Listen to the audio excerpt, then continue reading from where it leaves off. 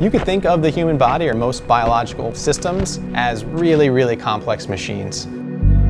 It's hard to really comprehend just how much your body is doing and how much your brain is doing on a sort of microsecond level. As a biomechanical engineer, our goal is really to understand how the human body is moving and working.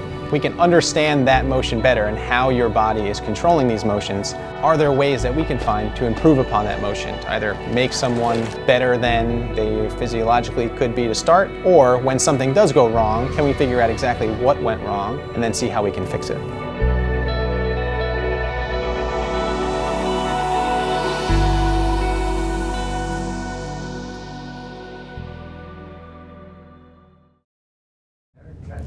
Never tried this before. I'm pretty excited. This is, kind of feel like I'm ready for my Ironman debut. Ready to go? Treadmill's gonna start in 3, 2, 1. Engineering is important to me because you really are solving a problem. You're not just theoretically thinking about problems, you're taking something and trying to improve it. Your time and effort is going to sort of improve quality of life for other people in some aspect.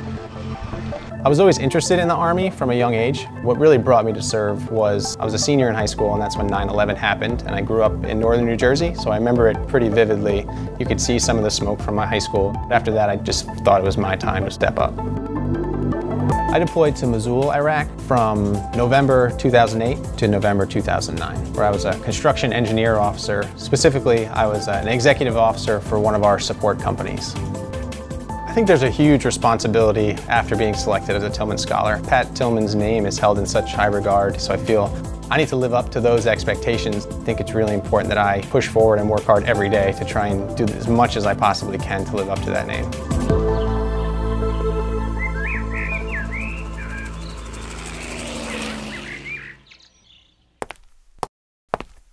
All right, take your seats. Good morning, class. I'm currently an assistant professor at United States Military Academy at West Point in the Department of Civil and Mechanical Engineering. What are the two directions of polar acceleration? We want to describe the acceleration of a particle in polar. I teach mechanical engineering classes, but I also do research on a varied base of biomechanical projects. When I first got hurt and was told I would never walk again, I had a hard time grasping it.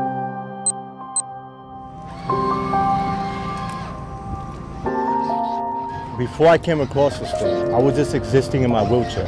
I put this on and slowly found out I could participate in life instead of just sit in the wheelchair and exist. It was emotional. I'm not the type of guy that likes to shed a tear. It's like taking a break from your disability.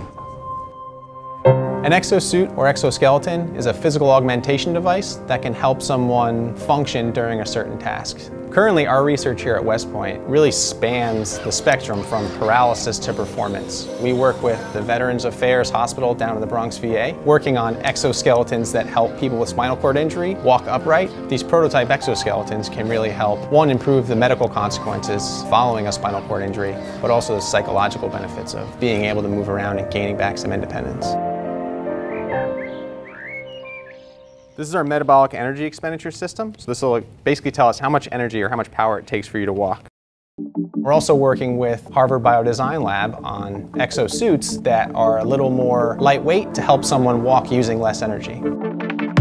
You can see the actuator cable come down. As his heel strikes the ground, those 2 points get pulled together by the actuator, acting sort of like an artificial hamstring.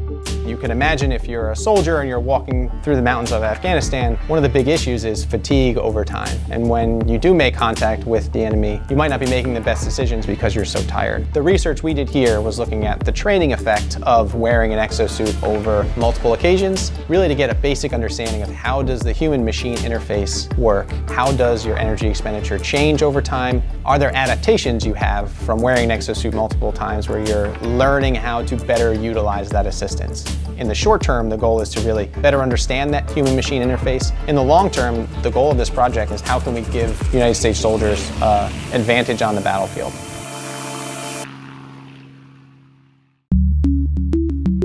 We are constantly still evolving day by day, year by year, generation by generation. As things move forward, we're going to see a lot more co-machine-human interfaces in lots of different ways. So I think it's an interesting question to see, is wearable robotics the next step in evolution, or is it just going to change the way we are currently evolving?